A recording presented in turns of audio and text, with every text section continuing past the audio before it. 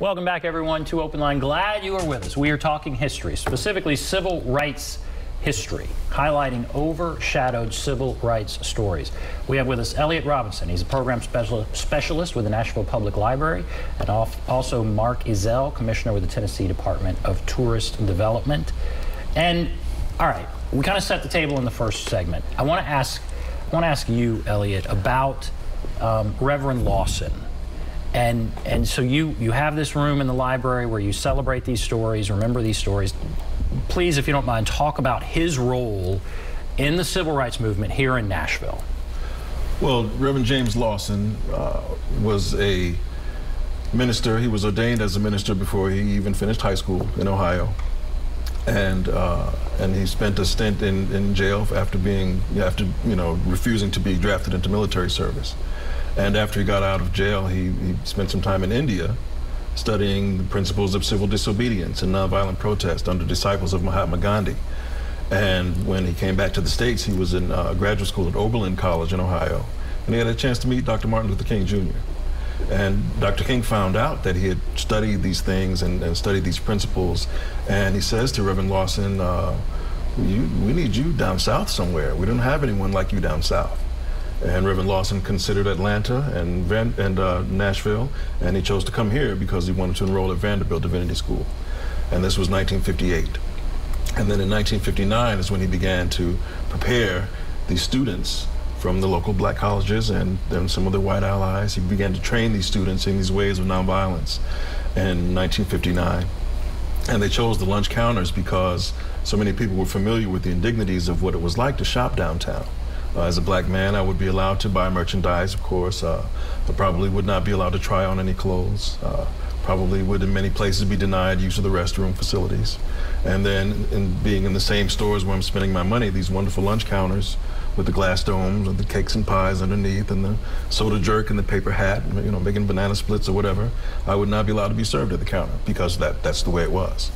And Reverend Lawson began to train these students, and they chose the lunch counter as the initial focus of this movement. And that's interesting to me about how organized it was. So Dr. King knew Reverend Lawson and said, we need you. And Reverend Lawson had studied under Mahatma Gandhi. Under disciples of Mahatma Gandhi, yes. Wow. And said, we need you in the South, and he chose Nashville. Yes. And so was he kind of reporting in constant contact with Martin Luther King, or how was that going? Well, he had his own thing going on here, and Diane Nash has a famous quote. She says, I came to Fisk University, and she knew segregation. She knew what segregation was. She was from Chicago, but she hadn't been in such a place where it was so overt, with the signs and everything. And she joined the workshops with Reverend Lawson because she said it was the only game in town. It was the only group that was trying to actually actively do something to combat segregation. And let me ask a couple more questions. How many students were involved? So Reverend Lawson's training students, talking to students. Is it 100? Is it 50? Is it 12 really great ones? What are we talking about? It grew greatly. There were test missions in late 1959 where a couple of folks would go out to the counters, and when they were asked to leave, they would leave. But they would take back as much information as they could to the workshops. How many stools are there inside the place? What kind of access is there going in and out? So that they could formulate a specific plan for each store. And when they rolled out on February 13th, 1960, the very first day of the sit-ins, a Saturday afternoon, about high noon, there were about 125 students in the group the first day. And it grew very quickly. Within 2 weeks, by February 27th, 2 Saturdays from then, there were over 600. 600? So it grew very rapidly, yes. And what stands out to you when you look back at that?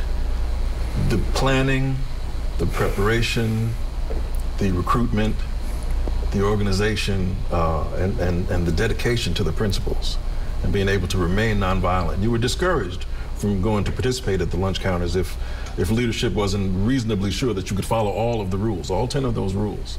So they didn't want anyone down there to be going off script or then jeopardizing the mission. Because one person could mess the whole thing up. Oh, yes. Wow. And how is that highlighted in the podcast and that kind of thing? The stuff you're hearing, this fascinating stuff. What about that? I mean, again, when you hear of the treatment that the students endured, And then when they left and went outside, and then they were arrested. All of them. Not the people who had been violent, not the whites who had done the law breaking. And when you sit with the story in the podcast, the injustice, you just, wait a minute, you're penalizing the wrong group. And that's wrong. And why would we do that? I can't, my sense as a person of faith, I cannot reconcile those two actions. And it, especially when you understand that this group was well trained to be peaceful and to tolerate and to allow people to treat them badly. Reminds me of someone that I follow in faith, you know, that again, so that was one of the reactions that I had in listening to the podcast. I've listened to it actually a couple of times, and I get about as emotional the second time because people go and spend time in jail to avoid paying the $50 fine, these students who had done nothing wrong, and the people, it's hard not to use words to describe the people who were harmful to them, got to laugh and as they're carried away. So Elliott, what else would that and again, I'm learning through that podcast about that, but it's emotional for me. It is emotional, and I think for all of us. And it's good that it is getting out there, and it's good that this is being celebrated as part of, I guess, you know, tourism. It's something that there is a demand to better understand, and here is some accurate information, getting it out there, and people are learning, and it's nothing but positive comes from it, and it's very powerful. And it's great that the Department of Tourism is doing this. Well, and I would say, you know, that for tourism, our job is to inspire and motivate people to come to Tennessee and to spend money here. And from my business background, I didn't have a tourism background, I had a business background. And what when I got in and started seeing the dollars that the second leading industry in the state of Tennessee of tourism, travel, leisure, and hospitality, what it generates in sales tax dollars for local and state governments, stunning. Last year, the leisure and hospitality, you want to know how much money they brought in sales tax for the state? $1.5 billion. Wow. What that allows then the legislature, the administration to do, the tourism budget's in the tens of millions of dollars. So what it allows is for services, education being the biggest, but education and healthcare and all kinds of protections, roads, other things that are created with that money that comes from a visitor dollar. Yeah. And then they leave and go home. And so you don't have to take on education or all the other pieces that you do for a resident. So because of that, the U.S. Civil Rights Trail and the Tennessee Civil Rights Trail makes sense for us to be very involved in, bring people, let them spend money.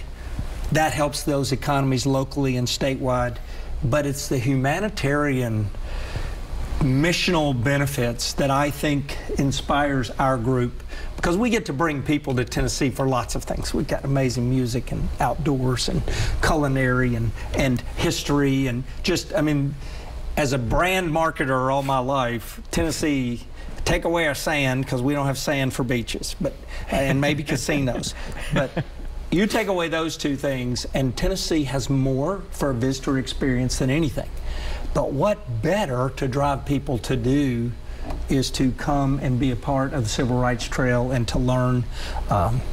My wife loves the quote from Maya Angelou that says, you know, do the best you can do until you know better, and then when you know better, do better. And this trail and these podcasts, I think, have the additional benefit, hopefully, for visitors when they come. That's great. All right, we have a call here. Who's on line one? Who is it? Ashley? Hello, Ashley? Yes. Go right ahead. I've got a question for Mr. Robinson. Did you have the experience of working with John Siegenthaler? My experience around Mr. Siegenthaler was he was very proactive in the civil rights movement. I believe he started something at Vanderbilt University, the Freedom Forum, something of that nature. If you could speak on it, I'm going to hang up now and just listen to what you have to say. Thank you. Thank you. I never did have the opportunity to meet Mr. Siegenthaler, but I have seen some of the footage of him talking about his involvement, particularly in Montgomery and also here with our school desegregation situation. Very, very, very wonderful man. I wish I would have had the chance to meet him, but unfortunately I did not get that. Started the First Amendment Center at Vanderbilt. He was also obviously major with the Tennessean, the publisher of the Tennessean. You probably know him. So yeah, thank you, Ashley. Let's go to Wilma, who is on the line. Hello, Wilma. Hey, y'all. Let's see, Mr. Elliott, is that it? Elliott Robinson, Mr. Robinson? Uh-huh. Okay. You know, there's something that I found out here in the past year on OpenLine, and it was when Diane Nash asked Mayor West if he thought that, you know, segregation was right and whatnot. I found out that she had to ask him 3 times before he responded. I'm a native Nashvilleian, and I never knew that. But Mr. Robinson, I was in the Nashville room just a few weeks ago, and I ran into you, matter of fact. But one of the first things that I went down there after the Nashville room opened, I went and talked to Mary May. And I asked Miss May where the crystal on Church Street was. And she walked me into the end room down there, the civil rights room, and pointed up at a picture of the crystal. Yes. And from what I understand, the Crystal was one of the first restaurants that Representative Lewis tried to integrate, and that is exactly the restaurant where my parents met. And I started going in there. I found out, I got some maps to find out exactly where the location of that crystal was, and I would sit there and do research and write and stuff like that, because that's where my parents met. Wow. But there's so many little stories like that around Fifth Avenue, and everybody concentrates on the Woolworth. But I want to say this. We had a Pulitzer Prize award-winning journalist in this town that worked for the Tennessean, and if we had not had such good journalists back in the day, a lot of these stories would not have been told. So I have a big deal of gratitude towards journalists for that, and for being in Nashville and being a part of that. So thank you for listening. Thank you. Wilma, thank you. So there's a lot there, and I'm gonna direct that to you. Take whatever you want. I'm fascinated by the crystal, but what do you take away from that? There is a picture in our room. There was the crystal, the TikTok, and a place called Candyland, which was on the corner of 7th and Church. And you can see the picture of these places up in our space, and then there's a protest going on in the photo. So it's really it's really hallowed ground to be situated right in the center of where all of this was going on.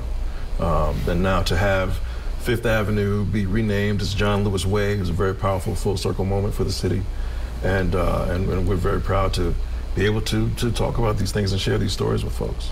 We're going to share some more stories. We're going to take a break, come back, share some more stories. I want to ask you about Diane Nash, you, Commissioner, about Clinton. So we'll take a break, come back, share some more stories. Back right after this.